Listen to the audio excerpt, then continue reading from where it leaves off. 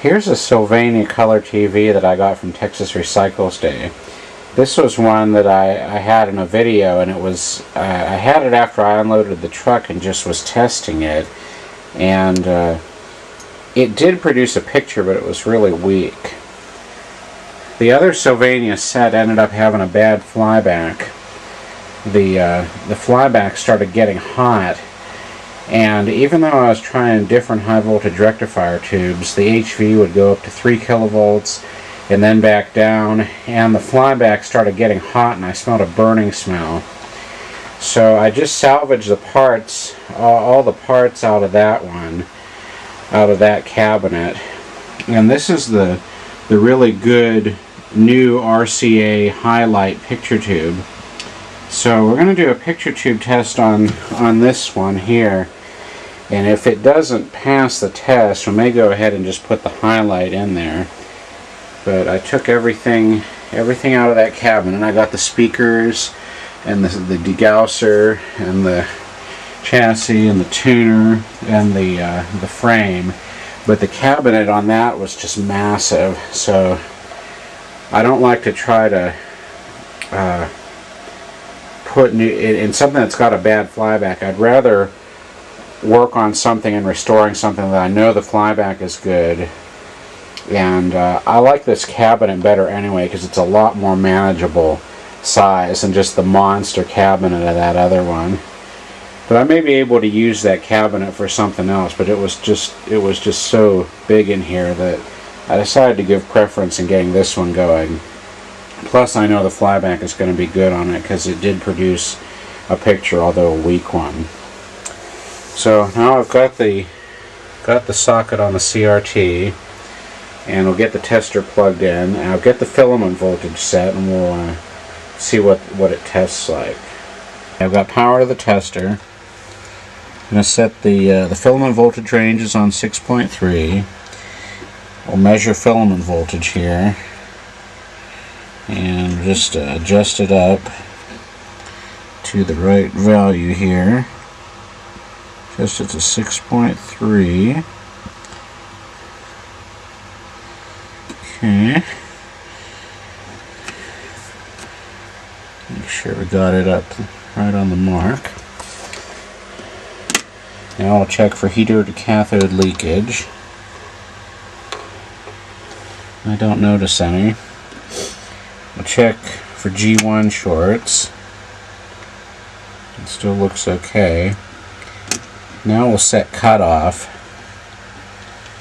And this one here, the meter is actually below the pointer, so you've got to adjust the knob to add 2 marks. So there's 1, there's 2. Now we'll do this one. And I'm finding I'm having to turn the knobs way up higher than on the good RCA tubes I've been testing recently. Now red. You really have to turn the red up high. It's barely doing anything. So now I'm going to press the quality test button. And it's really bad. The pointer's not even moving. The pointer's even going below where it was before. So I may just, as a test, just do a rejuvenation procedure on this and see if I can boost it some more. But I think what we'll do is we'll just put in the new RCA highlight tube, and this tube doesn't even have any PVA degradation on the front, so it's really good. So let me read up on the rejuvenation process, and we'll just give it a test and see if it can improve it. Okay, here's the rejuvenation process.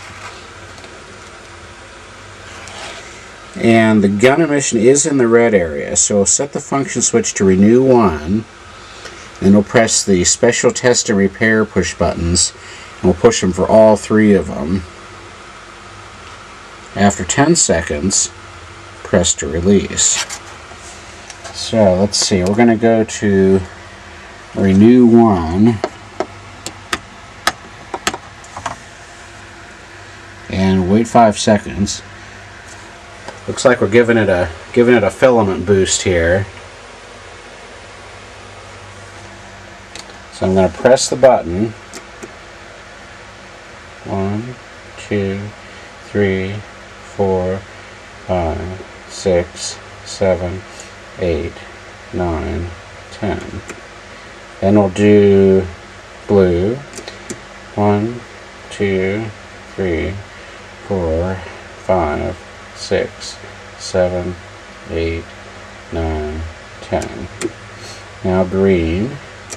1, 2, 3, 4, 5, 6, 7, 8, 9, 10. I saw a little flash of an arc inside of there. So now we'll go back to regular mode. And we'll get our cutoff set up now. We'll see what the CRT rejuvenation process did to it. We'll set up the red cutoff. And now the blue. And now the green. Now let's do a quality test. Wow, it looks like it really boosted it. They're all in the green zone now.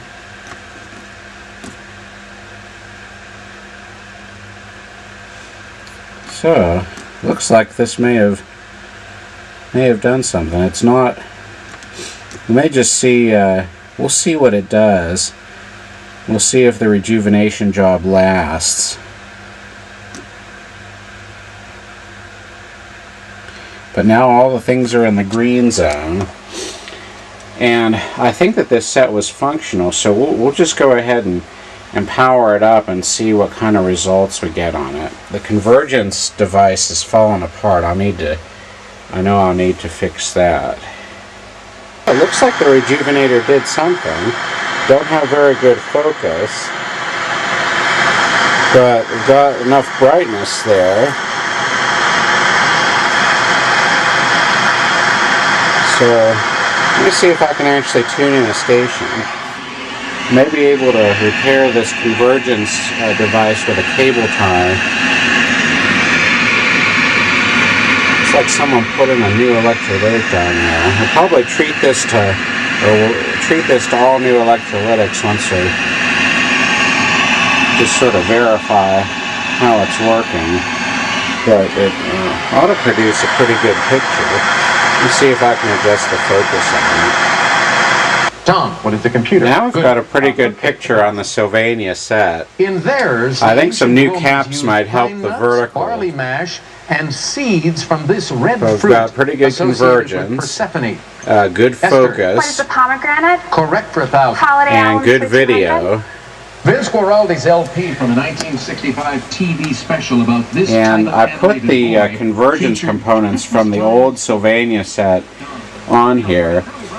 This convergence assembly is a lot more robust than those red, green, blue interlocking type. It's got a locking clamp on here to hold it in place. So I did just a quick convergence setup on it, and I adjusted the focus and adjusted the RGB screen controls. And thank goodness for the CRT tester. If I wouldn't have had that rejuvenation ability, I wouldn't have had any luck with this picture tube. But that was amazing. It was completely dead, but then that rejuvenator just brought it back. So I'll just pack this picture tube up in a box, and we'll save it away in the storage unit until another set might need it, or if I get one that's just not rejuvenatable with the CRT tester, we can use this tube in it. But now what I'll do, I'll go ahead and take the chassis out of here and put new caps in it, get it all cleaned up, check horizontal output cathode current and regulator current, and but it looks real promising. The picture is so much better now since I've rejuvenated it from when it was first tested. Looks like it's got good red. And I really like these Sylvania type tubes with the clear glass better than the frosted type tubes because I think they just look better. So let me get a view of the front of the set just so that you can kind of see it here.